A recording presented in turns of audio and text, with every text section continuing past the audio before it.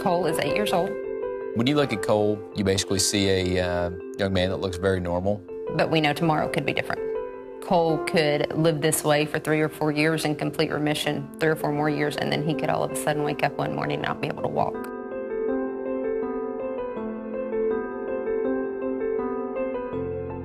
Cole is living on borrowed time.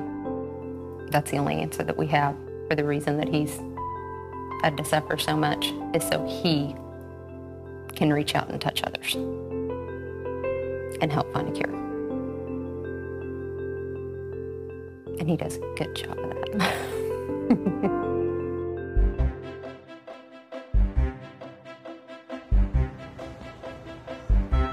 Did you know I have a gecko?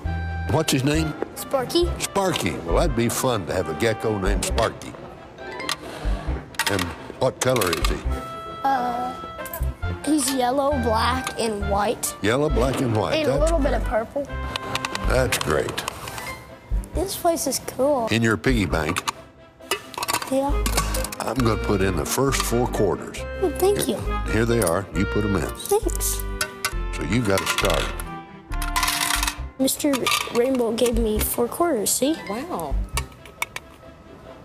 That's pretty neat. Okay, if he talks to you about opening a bank account, you say no, okay? I want to open a bank account. You do? Hey, what's in here, Mr. Rainbow? And there are 2 combination locks. And I don't know either one of them. They won't let me open it. Then how'd you get in? Well, other people do know how.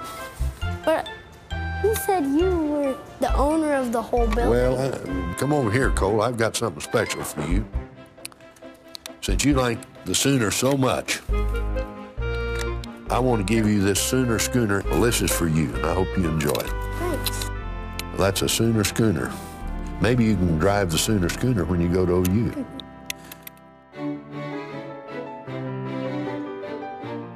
That's where I put it. That's better.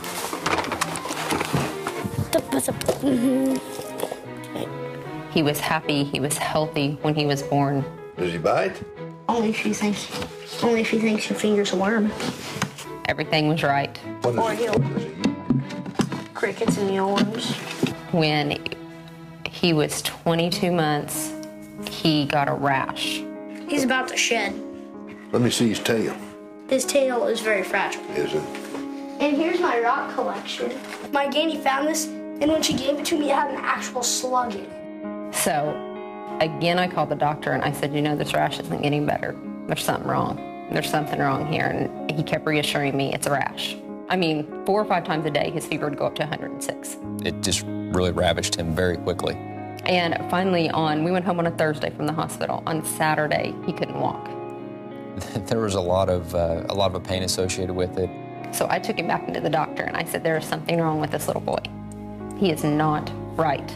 Finally, on the 5th day, they brought in a pediatric rheumatologist. And he looked at him and he said, well, I think that he could have systemic juvenile rheumatoid arthritis.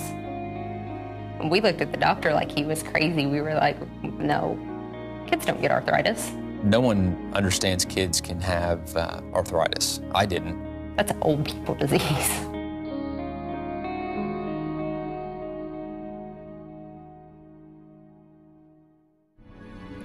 Because Cole was so sick that we had to cancel his birthday party upon his request. He asked us to send everybody home, that he was in no mood to party. At age 4. Can you imagine one of your kids saying at age 4, I don't want to party. I don't want to eat cake. That cake sitting on our counter for 2 weeks. And I finally threw it away because he couldn't eat it. He was too sick. My son's in a very select group when it comes to his disease. 1 out of every 1,000 children end up with a form of juvenile arthritis. Out of all the kids that have juvenile rheumatoid arthritis, only 10% get his disease. Which means that it affects his heart and his lungs and intestines, not just his joints. And out of those children, that 10%, only 5% ever get any kind of remission period at all. It's tough to really Answer your children when they're in pain. You want to hold them, you want to cure them, but You're gonna have shots, you're gonna have disgusting medicine. It's gonna hurt. we've come a long way with research, but 1 out of every 4 people end up with arthritis. And they are going to need help one day. They are going to want those medicines. They are going to want that research done for their grandchildren or for themselves or for their child. like the Arthritis Foundation, which goes a long way in helping little guys like my son and other little girls and boys. It's not over, not by a long shot. Every child deserves to live free of pain. It hurts. It just aches and stuff. And I can't walk or anything. Mortality being associated with arthritis, who would have ever thought that? My mom said that arthritis could kill people.